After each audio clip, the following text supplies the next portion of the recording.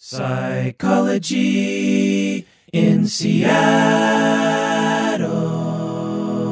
Hello and welcome to Psychology in Seattle. I'm your host, Kirk Honda, licensed therapist.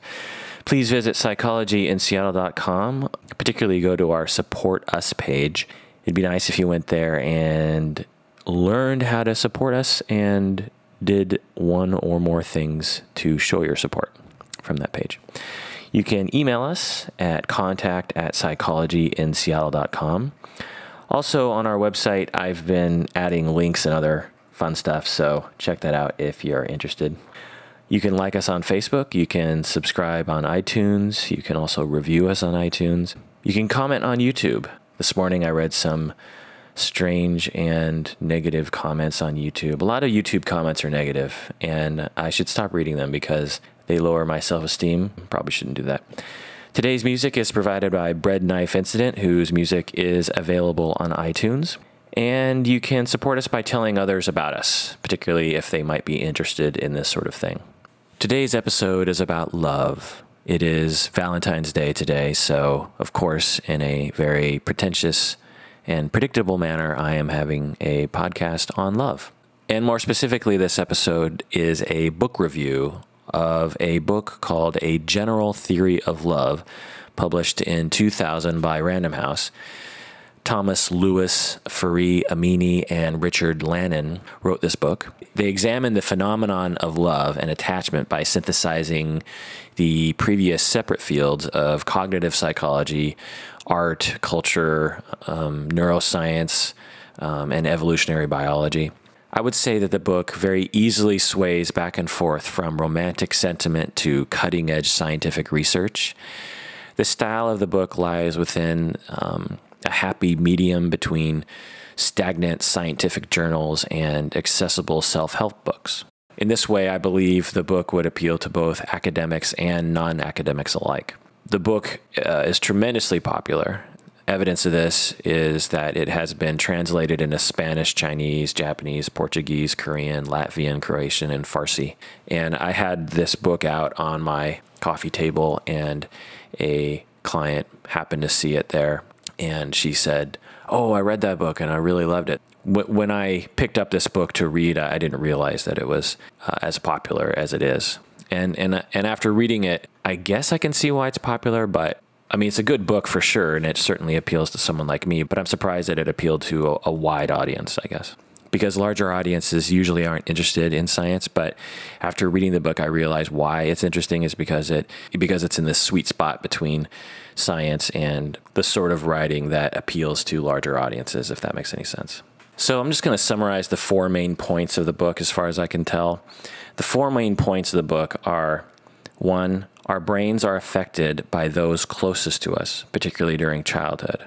So the first main point is that our brains, our actual brains, are affected by those closest to us, our parents, particularly in childhood. Our brains are affected by later relationships, but not as much as those relationships that we have in our early childhood. The second main point of the book is that within intimate relationships, our limbic systems synchronize with one another. Throughout the book, the authors are writing about how our limbic system, which is a part of our brain, synchronizes with other people, and that through this synchronization, our lives are enhanced or certain needs are being met biologically. I'll get more into that later. The third idea, the third main point of the book is the brain can be changed for the better through long-term therapy.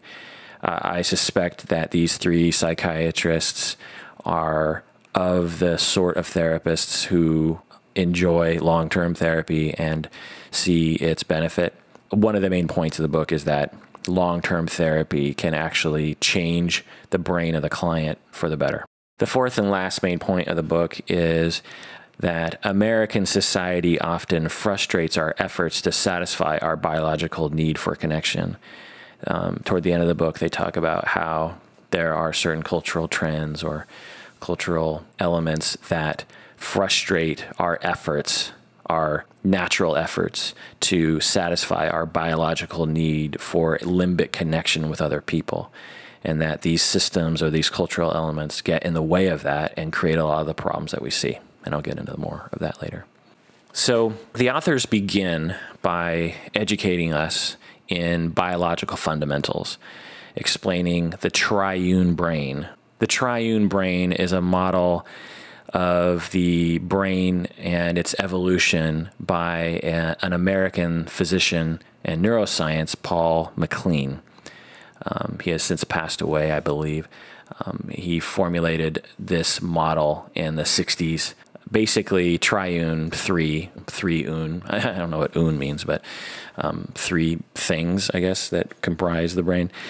First is the reptilian brain, with its basic functions of fight or flight, hunger, rudimentary movement.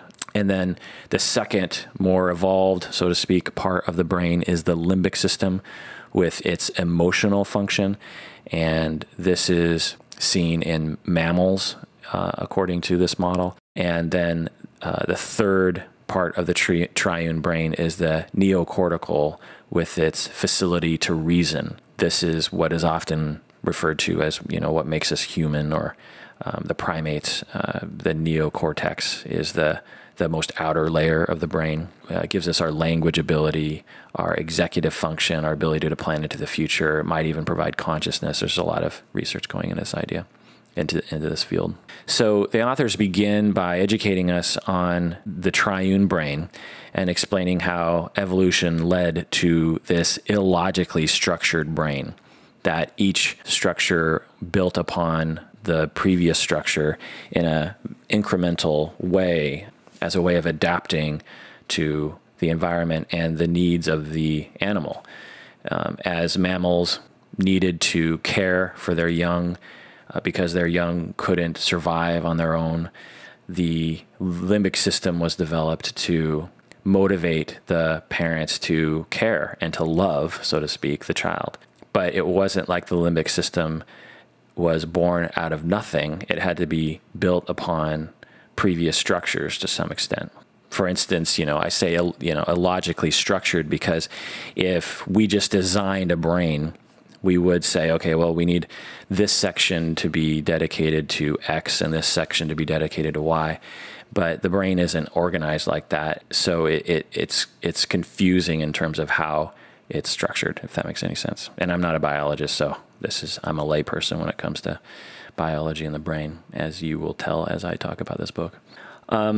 So as ancestor animals adapted to their environment, each evolutionary solution was solved by modifying already established structures, including the nervous system. So not only did our hands evolve from, say, the fins of a fish, I'm pretty sure that's true, right? But our human brain evolved from a brain that was developing from, reptiles to mammals and so on. So over the eons, evolution's twists and turns led to a quirkily designed brain. Structures of the brain evolved incrementally and without an end goal in mind. So it wasn't like some early ancestor animal was saying, we need to evolve into humans. There was no plan. It was just adapting very slowly to its environment and to its parenting needs and social needs. And over time, our brain just, evolved. And I should say that the authors put this in much more elegant words. I think they're adept at making the reader feel as though it all makes sense and it's easy to grasp. I realize as I'm talking about it that I wouldn't be talking about this sort of stuff if the authors hadn't made me feel at ease with this material that is often intimidating to me and others outside of the field of biology. So I should point that out. And I should also point out that I read some literature on the triune brain, and there's a lot of criticism about the model, that it's overly simplistic and that its claims are not supported by more recent brain research. The idea that the brain can be split up into three distinct structures is challenged by more recent evidence. People often say, oh, you're left-brained or right-brained. Anyway, I won't go into that, but just know out there that the whole left brain, right brain thing is inaccurate. Now, if people are using it just as a metaphor, as a short-term way of describing personality or preferences, then fine. But if they actually mean that they're left-brained, as in being left-handed or something, then they're speaking from a myth that was propagated regarding the left brain, right brain personality thing. I don't know how to put it into words. Anyway, so then the authors take us further down the road toward love by describing the evolved functions of the brain structures involved in early relationships. Throughout the ages, instincts have evolved. For example, infants have an instinctual attraction to faces and a pre-programmed understanding of what particular facial expressions are linked with particular primary emotions. So they've conducted studies on newborns, and the evidence seems to show that newborns come with a template of understanding faces. So a mother can look at a child with a scared face, a face that exhibits fear, and that children will seem to understand that without ever having a contextual learning of that face being associated with fearful things, if that makes any sense. I mean, so it's the nature versus nurture thing, and some people would believe that babies learn that our scared face is associated with scary things and then say, oh, that face equals scary things. But the research is actually showing that babies come out of the womb already understanding what a scared face looks like, or a happy face, or an angry face. So these are instincts that have evolved, and those instincts evolved within the brain. This multitude of innate brain structures encourages survival by establishing a bond between parent and child. So the child may be protected and taught by the parent.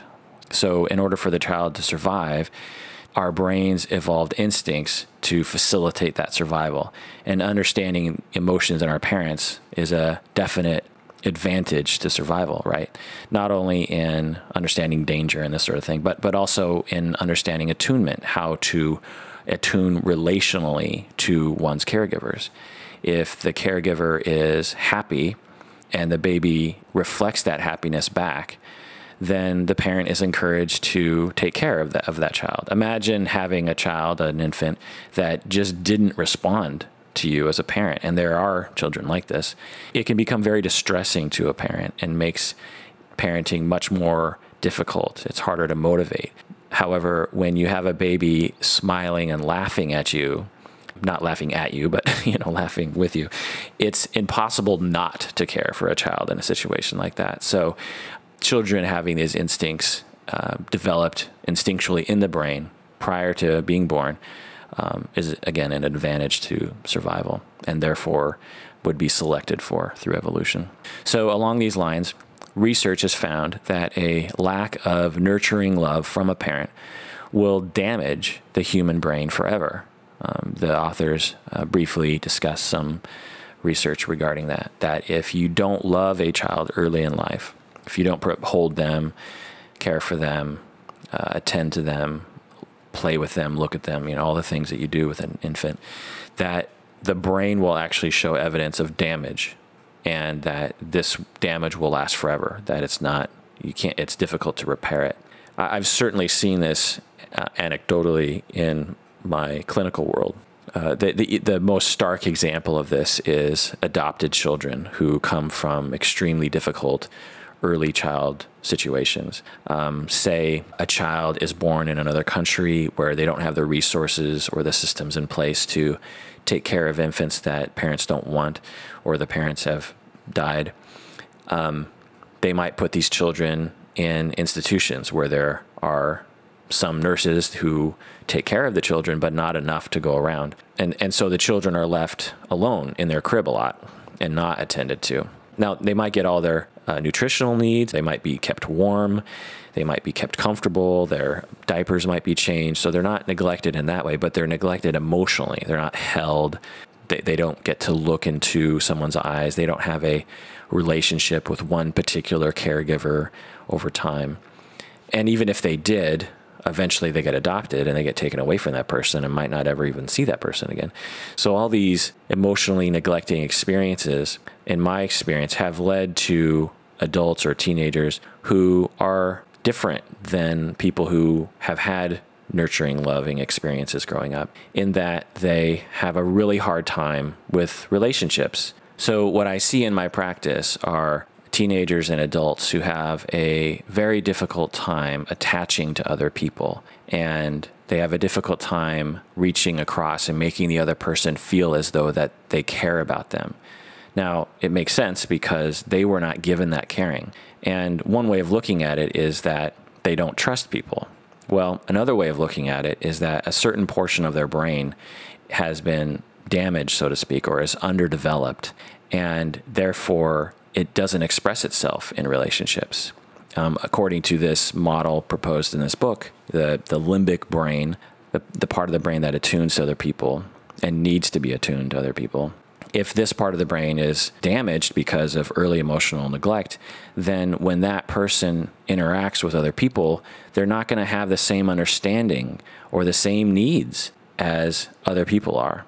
And so when people who have, shall we say, normal limbic systems interact with people who have these damaged limbic systems, then they are going to experience a lot of difficulty, and they're going to get their feelings hurt a lot, and they're going to be confused a lot. So this book gave me additional understanding into that experience that I've seen a lot in my practice.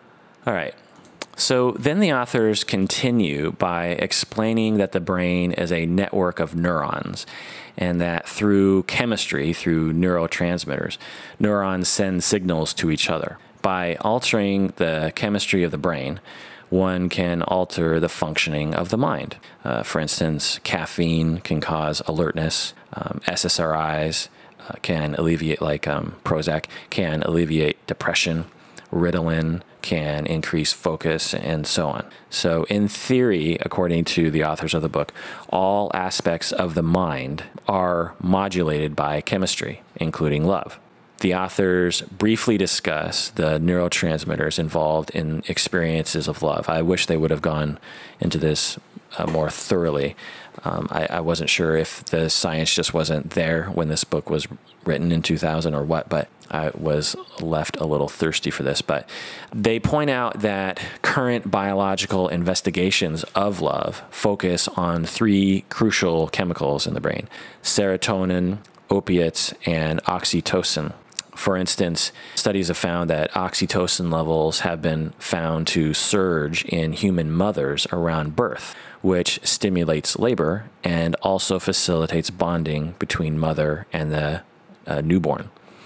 So oxytocin seems to regulate not only the physical act of going into labor, but also the feelings that a mother has toward their newborn. Also, this wasn't mentioned in the book, but oxytocin has been associated with orgasm, the bonding feelings that one has after orgasm. So this particular neurochemical, oxytocin, in addition to opiates and serotonin, seem to be involved in the feelings of love and attachment. Another study found that oxytocin gushes, so to speak, at puberty, which motivates crushes or romantic love, according to the authors. So there seems to be an increase in oxytocin in the brains of people while they're going through puberty, and the authors propose that this motivates crushes and romantic love that didn't exist prior to that. And we could say that that's generally true for most people, that at the age of 10, they don't have a lot of crushes or romantic interest. But as they hit puberty, 13, 14, 15, suddenly that's all they think about. Is oxytocin the main factor in that? I don't know if science today can answer that question, but it seems to be a place to look. The authors assert that these poems and songs describing the agony of romantic rejection are a result of evolution. Let me explain. So early animals evolved a mechanism to detect bodily damage. It all makes sense. Like if you have a lizard or a fish, and it is being attacked by something, it needs to know that so it can run away, right? So neurotransmitters evolved to give these animals the sensation of pain, right? Our ancestors, there was, some ancestor way back when that couldn't detect pain, and then one of our ancestors developed that ability to detect pain as an early function of the nervous system. And since the body needs a way to restore balance, opiates evolved to assuage that pain. So you have systems in place to make one understand that there is damage to the body, and that system involves feeling pain. And then there needs to be a way to turn off that pain feeling, and opiates are involved in that, as far as I understand. I might be screwing that up in terms of the biology, but from this book, that's what they're saying. So when mammals evolved the limbic brain, the mammalian brain, to facilitate the dependence on each other for survival, evolution recruited this primitive pain opiate system to motivate mammalian social behavior. So again, if one were to design the brain from the top down, we would say, okay, well, there's physical pain, which is something that is, over here. And then there's social difficulties, which is different than that. And so there should be different neurochemicals or different processes involved in these, because they're really not the same thing. I mean, there's the feeling of having, a sharp stick poked into your leg, and then there's the experience of someone not liking you. These are very different, I would say, experiential things, but the brain doesn't know that. So this pain opiate system was adopted by the limbic system as a way to motivate social behavior. So when there was a social interaction that was counter to evolution, we evolved the tendency to feel pain in those situations, physical pain. And when things are going well, then we are rewarded with opiates. This is why relationships are described as both pleasurable, as feeling good, feeling warm, and also feeling painful and agonizing. As an example in the book, most people say that there's nothing more painful than losing a loved one, a broken heart. These kinds of statements come from people's experience of what it feels like to be hurt emotionally. And again, even the word hurt, if you just said, I'm hurt, you wouldn't know if someone was talking about a bruise on their body or a bruise on their ego. Our language system points to this connection between physical pain and emotional pain. And again, this understanding that the brain experiences emotional and social pain and pleasure in a similar way that it experiences physical pain and pleasure is important, I think. And as a particular poignant application of this theory, the authors attempt to explain cutting behaviors that people will do when they cut themselves with, say, a razor, not as a suicidal gesture, but as a way of making themselves feel better in the face of extreme emotional difficulty. And I've worked with a lot of clients who do this. So the authors talk about how life is full of tiny and not so tiny rejections, a disagreement, an apathetic look, or even a breakup. These are tiny and not so tiny rejections. These social experiences of rejection produce emotional pain, which in some ways is indistinguishable from physical pain, as I talked about earlier. So say we have a teenage girl who is experiencing extreme emotional pain, ongoing pain, emotional pain, and hasn't found a way to alleviate that. She either hears about or just discovers on her own that when she cuts her skin, it makes her feel better in the end. And what happens is she's cutting her skin, pain fibers send pain signals to her brain. So at this point, her brain is processing both extreme emotional pain and somewhat transient physical pain. Both of these pains are occurring. And eventually, the brain releases pain's counterweight, the soothing, numbing effects of opiates, right? So the brain says, oh, I just experienced physical pain. It seems to be over now. I'm going to release opiates to make the brain go back to normal so it's not in this constant state of pain. Well, so in effect, this teenage girl caused a lesser physical pain of cutting herself to trick her nervous system into numbing a greater emotional pain. Because when the opiates are released in the brain, it not only numbs the pain of the physical pain of the cut, but it also alleviates the emotional pain too. Over the years, I've developed a satisfying formulation for why people cut, because it is an interesting behavior that can be confusing at first. But after working with people and reading and experiencing, ground level what it's like, I felt like I had a firm grasp. But after reading this in this book, I felt like, oh, I get it. So when they cut themselves, opiates are eventually released, which alleviate this emotional pain. I don't know if I understood how similar physical and emotional pain are to the brain. We have different constructions of those experiences, one's physical and one's emotional, but the brain might not necessarily have that distinction, if that makes sense.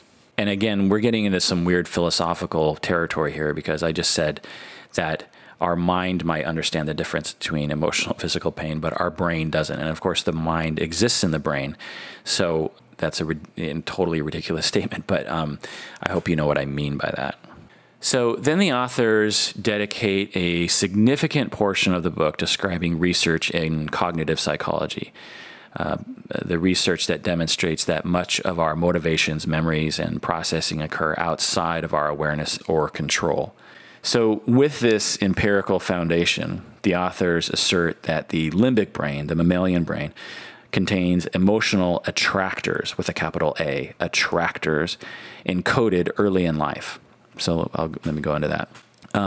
These limbic attractors compel bias when viewing emotions and relationships. And again, this will make more sense in a bit, but essentially what the book asserts is that through early relationships, we develop templates that we see the world through later in life, that these neural pathways that are developed in early childhood regarding attachment and love give us the foundation upon which we see ourselves and relationships later in life. So if, for instance, we early in life had a parent who was, loving, but also critical, well, we might later in life be attracted to critical people. And that's a very rudimentary way of putting it, but that's basically what they're saying. And let me just kind of go off on a little tangent here for a second.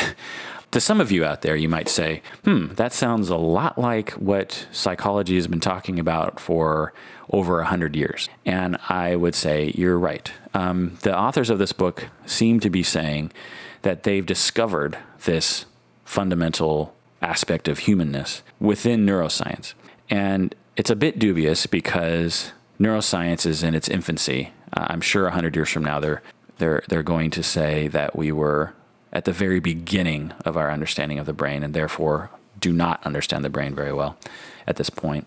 So the authors seem to be taking this very simplistic understanding of the brain and making conclusions that are definitely within the academic and cultural world, that early relationships affect later relationships, and that if we have difficult childhood relationships, we tend to have difficult adult relationships, not always. So as I was reading the book, I was totally on the author's side, and I was totally hooked. And then at the end of the book, I started thinking about it, and I was like, well, wait a second. The entire book is basically a repackaging of psychodynamic theory and a lot of other psychological theories. It's just a repackaging of these theories within a evolutionary biology perspective.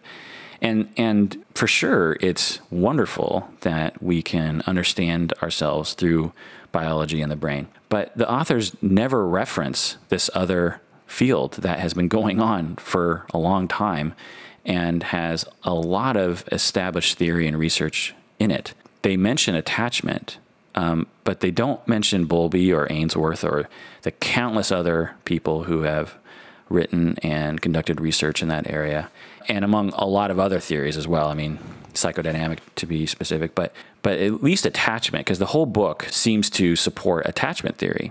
The book, in a certain way, could be seen as one of thousands of books that point toward this idea that early attachments are important in the development of satisfactory lives, or in the development of the way that we interact with people as adults. And if the book had acknowledged that they were part of a larger field, then academics like me would, I think, be satisfied. I mean, they could have kept the whole book exactly the same, but just thrown in every now and then, just briefly saying, and of course, Bowlby and Ainsworth and others have been looking into this, and so this neurochemical research seems to support that. If they would have done that, then I would, okay, they're writing a popular book. They don't need to reference every single detail in there the way academics would, but at least they're acknowledging that they're writing within a larger field. But the way the book comes across, they're writing as if they've invented this, that their science or their field of evolutionary biology, or whatever field these psychiatrists consider themselves to be within, have discovered this thing about attachment. And they call it something different. They don't call it attachment. They call it limbic attractors. I was reading some of the reviews on Amazon, and there are a lot of people who love this book and consider the book to be transformative to their lives. It helps them to understand each other, it helps them understand themselves, helps them to understand other people.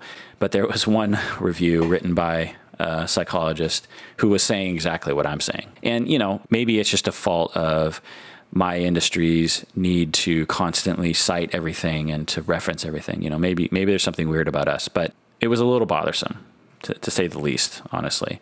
Because if I had written a book like this, or even a paper like this, and I didn't mention Bowlby, actually, now that I think about it, I mean, these are professors in psychiatry. They know better. They have students who they talk about this with. I'm guessing, I'm only assuming, that if one of their students wrote a paper like this and didn't reference attachment or psychodynamic theory, that they would fail the assignment, because you're not supposed to read a bunch of material on something and then reword everything and claim it your own. That is akin to plagiarism, essentially. And so anyway, getting back to the review of the book. So again, one of the main points of the book is that through repeated experience with caregivers, the brain becomes imprinted with what love feels like to the child. This collection of experiences, or attractors, and their neural consequences tell the child what relationships are, how they function, what to anticipate, and how to conduct them. If parents love children healthily, wherein mistakes are forgiven, children's needs are paramount, and hurts are soothed, then that is how the children will feel about themselves and relate to others later in life. All right, so it seems to me that the target audience of the book are people who have had troubled romantic relationships. And the authors are trying to explain why so many of us have dysfunctional relationship patterns. This is a common pop psychology intention, is to help people understand why they have had dissatisfactory romantic relationships. And by all means, it's a worthy intention. A lot of people are suffering, and any way we can help, I think, is good. So if a child is not given steady limbic resonance, that child will have difficulty empathizing with others and managing relationships. Whereas if a child experiences a steady limbic connection with their parents, that child will develop the ability to empathize, to look inside someone else, and to respond accordingly. And when two healthy limbic systems join, limbic attunement allows these lovers to regulate each other's emotions and to regulate each other's neurophysiology. They can regulate each other's hormonal status, their immune system, and other functions. I thought that this was a very interesting idea, that not only does it feel good to be attached, but through that attachment, through that warmth, you're actually regulating people's neurophysiology, their hormones, their immune system, and other functions. And certainly research is pointing in that direction, that through relationships, our biology is enhanced. So the authors go on to assert that the human limbic system is stabilized through relatedness and through therapy. in the short term, when people are hurting and out of balance, they turn to others for support, right? This returns them to homeostasis.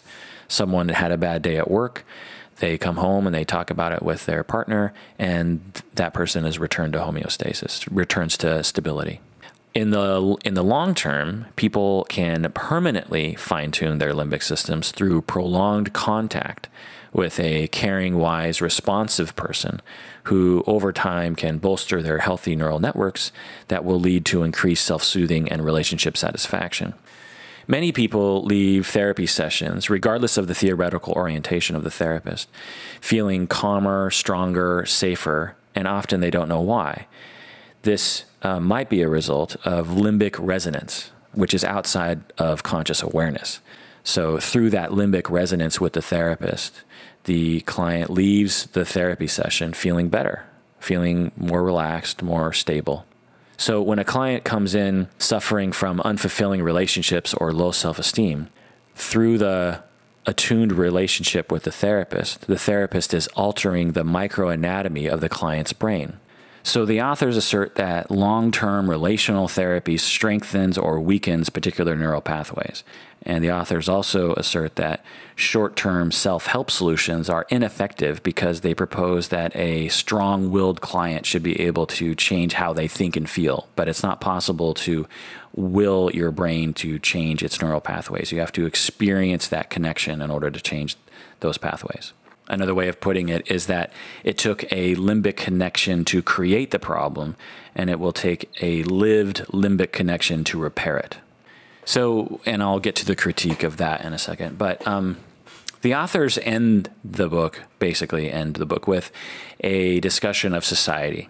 The authors make a compelling argument that American individualism, materialism, and capitalism are frustrating our emotional and physical health. For example, we disparage quote-unquote needy people, but we glorify self-made individuals. Since our culture promotes self-sufficiency, which leads to isolation, we suffered needlessly from anxiety, depression, narcissism, and other maladies of the 21st century. I'm not so sure about this claim, honestly, but it seems to make some sense, and I can certainly get behind the meaning of it, but it gets difficult to say that today there are more anxious and more narcissistic people. Certainly, anecdotally, people could say that, but the authors advise that we should not only privilege our cortex cognitive mind, but we should also pay attention to our limbic emotional selves. To this end, the authors advise that people should spend time together if they want to maintain their bond, even though our culture has yet to realize this, because Americans are encouraged to achieve and not to attach, and therefore this denies us our need to bond limbically with other people, and therefore all these maladies crop up like anxiety, depression, narcissism, and so on. The authors also talk about medicine and alternative medicine. They talk about how medicine has responded to external and internal economic pressures by paying less attention to patients' limbic system.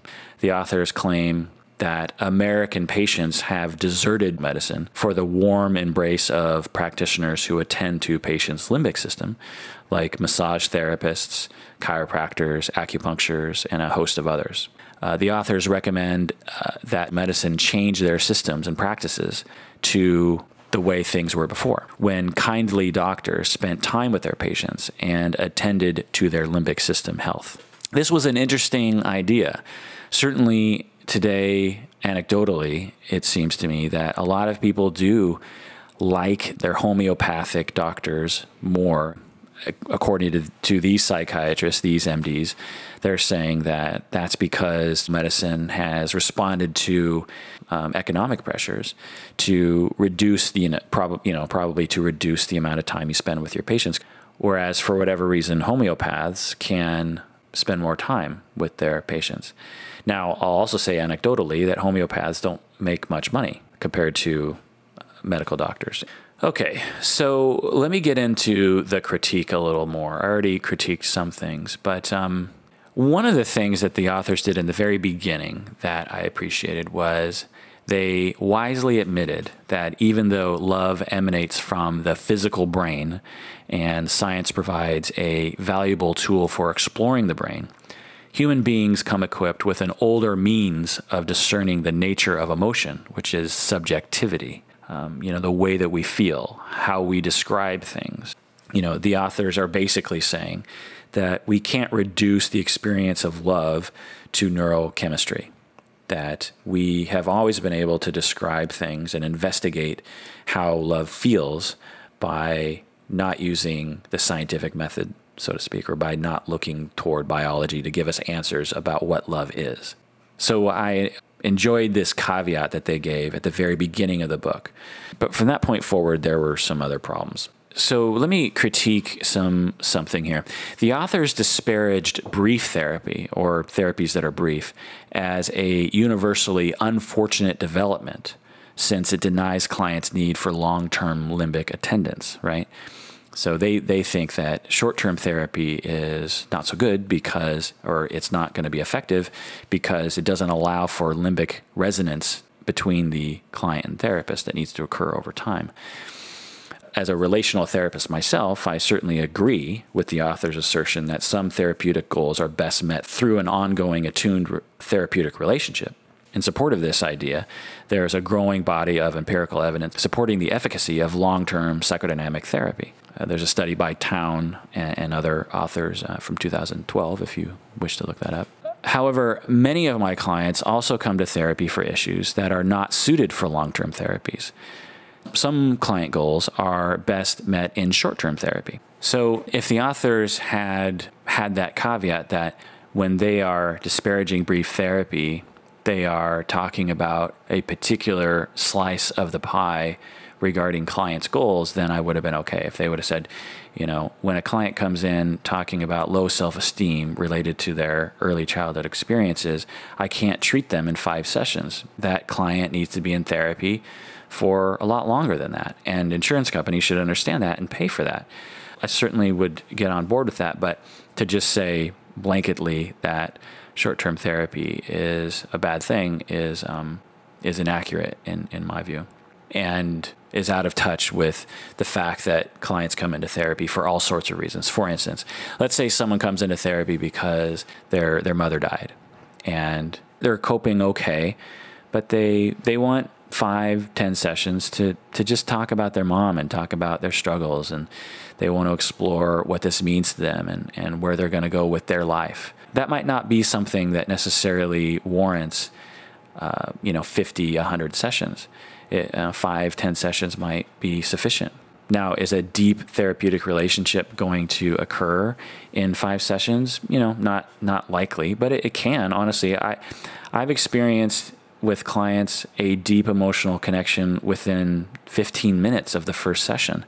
Connections aren't established by the amount of minutes you spend with someone. It's established by the way that you come together, and that way you come together can create connections very quickly. So the last critique that I'll provide is the following. After a somewhat long, circuitous discussion regarding cognitive research findings, the authors arrive at one of their main concepts, the limbic attractors, as I mentioned earlier. Again, limbic attractors are biases developed early in life that affect one's view of adult relationships. And to those of you in my field, that should sound very familiar, right? But they call it limbic attractors. So again, they don't reference Bowlby or Ainsworth or the countless other authors and theorists who have come up with the exact same idea. But anyway, until they actually did, which was the authors mention that Freud's concept of transference is similar to their concept of limbic attractors. This exhibits responsible writing, right? So when I came across this, I was like, oh, finally, they're making a connection to previous theorists and previous writers. And they were referencing that Freud's idea of transference was similar to their idea of limbic attractors. However, in the next paragraph, they write, quote, "Science has a way of supplanting myths with no less fantastic truths." So the key words here are myths and truths.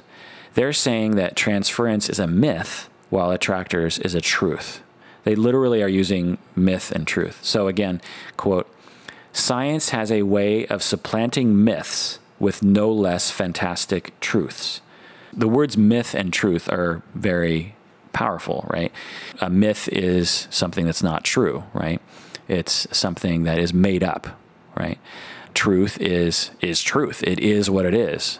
The earth revolves around the sun. That is truth. To say that limbic attractors is truth and transference is myth is quite a statement and quite telling to the philosophy of the writers, honestly. Now, if they had gone into a longer discussion of Freud and all the people in between Freud and today, because, Freud was just one person in a long string of theorists and writers that, bring us up to the present, whom have written about this sort of thing, this idea that biases are developed early in life that affect one's view of adult relationships. But again, perhaps the authors did not want to bore the lay audience with research and jargon, or perhaps the authors wanted to make it seem as though they were truly inventing a new general theory of love. Again, that's the name of the book, A General Theory of Love. I wrote them and really complimented a great deal, because this is right after I had read the book. But I asked them about this idea of why they didn't talk more about Bowlby and Ainsworth and all the others. And I thought I would get a reply, something along the lines of, well, this was written for a lay audience and we didn't want to bore them. And if we were writing an academic publication, then we would have done that, certainly. And here are some articles that I wrote that do that very thing. Then I would have been okay. I would have been like, oh, okay, it makes sense to me. But they didn't reply, so I don't know what their answer would be, or they haven't written me back yet as of this podcast. So in conclusion, again, I'll say that this book added to my understanding of attachment. It has illuminated connections that I hadn't seen previously. For example, the piece of the puzzle regarding the cutting behaviors. This book added to my formulation regarding that. This book has also bolstered and inspired my efforts to foster more love in the world. After reading this book, I found myself focusing more attention on my clients' limbic selves, so to speak. I'm thinking, are they getting enough love in their lives? Are they cuddling enough with people? How much time are they spending connecting with other people? It's one thing to say you love someone. It's one thing to intellectually know that the other person cares about you. It's another thing to actually sit down and listen to someone for a long period of time, to cuddle with them, to feel them. That, I'm guessing, has an effect on the physiology of the brain. And that those effects have profound effects on one's overall functioning and one's overall happiness and mood and everything, and the feeling of connection between the two people. It's one thing to say, I want to spend the rest of my life with you. It's another thing to have it be a felt experience that you have in the moment with that person and over long periods of time. And I've always known this, but this book gave me yet another reason to emphasize it. And I found myself emphasizing it a little bit more with my clients while I was reading this book. So again, I mentioned the reviews on Amazon.com.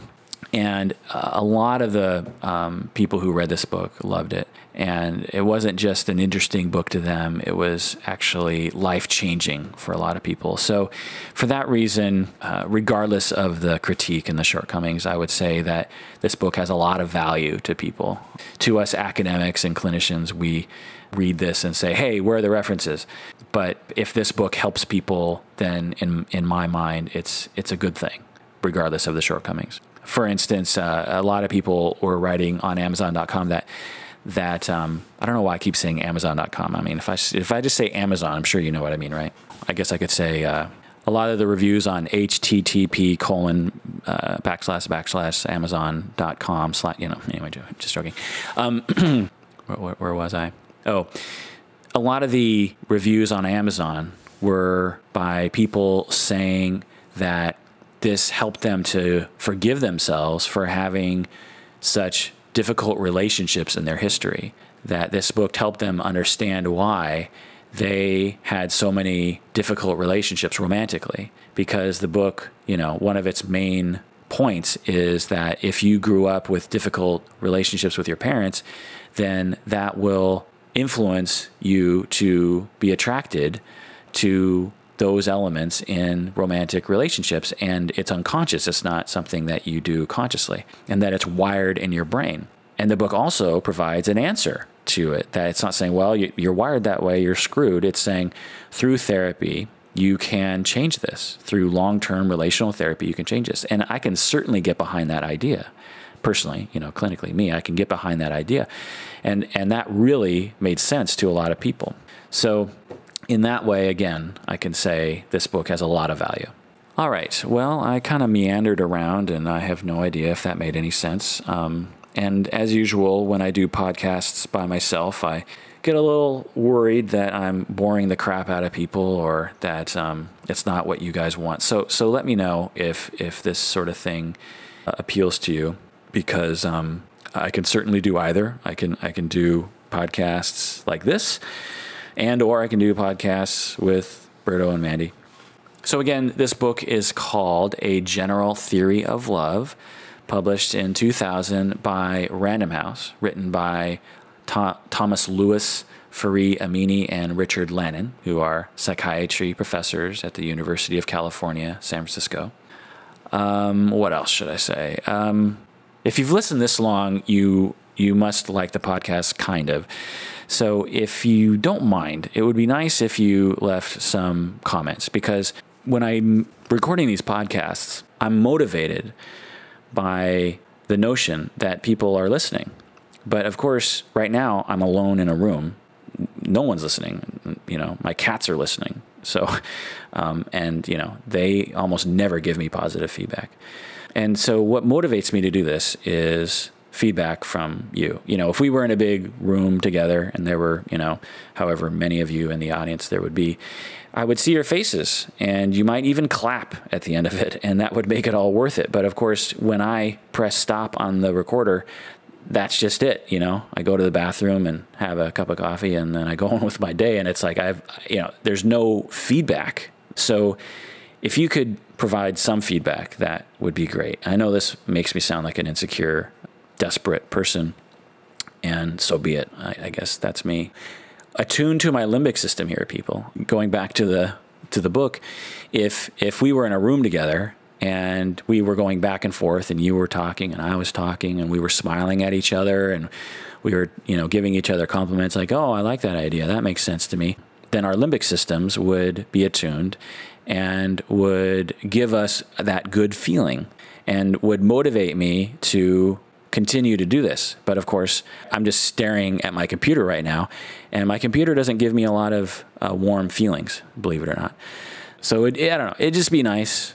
And to those of you who have provided positive feedback and have, sent me a short note, those things are wonderful, and they do keep me going. Wow, I'm sure that came across as massively desperate.